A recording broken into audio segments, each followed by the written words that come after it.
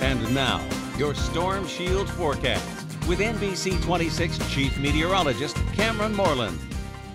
With temperatures running 25 to 35 degrees colder today compared to yesterday, the January thaw is now just a distant memory. And when you factor in the wind chill compared to yesterday's temperature, the change is even more abrupt.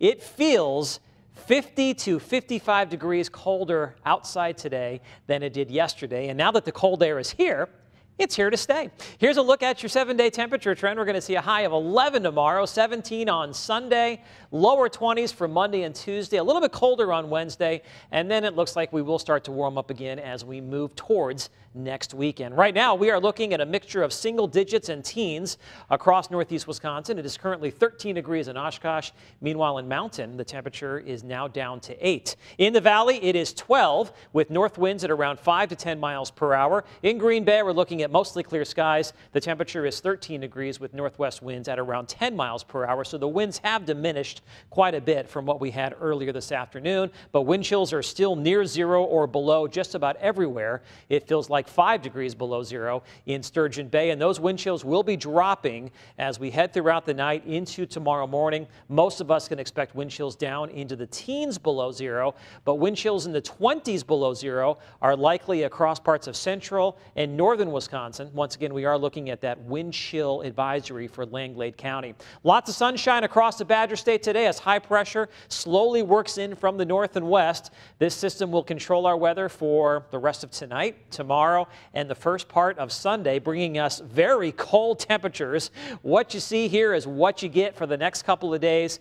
Highs mainly running a good 10 to 15 degrees below normal for this time of year. You can see I'm forecasting a high right around 11 tomorrow. The normal high temperature for tomorrow is 24 degrees, but you got to factor in that wind chill as well. Wind chills will be at or below zero most of the day. Here's a look at 4 o'clock tomorrow afternoon. Quite frigid outside. Skycast shows abundant sunshine tomorrow morning. High pressure moving over the state. We'll have clear skies tomorrow night. High pressure still controlling our weather into Sunday morning. We'll start the day with mostly sunny skies, but then clouds will thicken up as we move into the afternoon. And then as we make our way into the evening and overnight hours, we're going to watch an Alberta Clipper system make its way in from Canada. And this system is going to produce accumulating snow across the state starting Sunday night, continuing through Monday, going into early Tuesday. Right now, it looks like it will produce significant snowfall across central and eastern Wisconsin. I'm thinking many spots will see several inches or more, but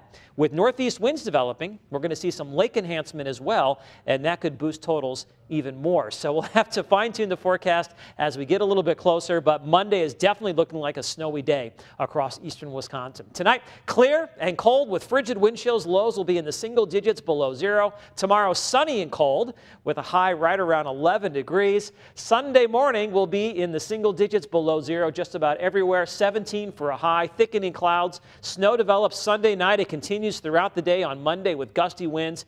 Tapers off to some snow showers early Tuesday with a high temperature right around 20 degrees. Colder weather behind that Alberta Clipper for Wednesday with a high of 15 after a morning low of 5 below. But then we will warm up again for Thursday and Friday. It looks like another January thaw, Cassandra, moving in for next weekend with highs getting back up into the 30s, maybe even a few lower 40s. Bundle up if you have to go outside this weekend, though. Yes, cold this weekend, snow returns on Monday. Just up and down all the time, right? All right, thanks so much, Cameron. Well, still ahead, January is Radon Action Month. What you should know about this dangerous gas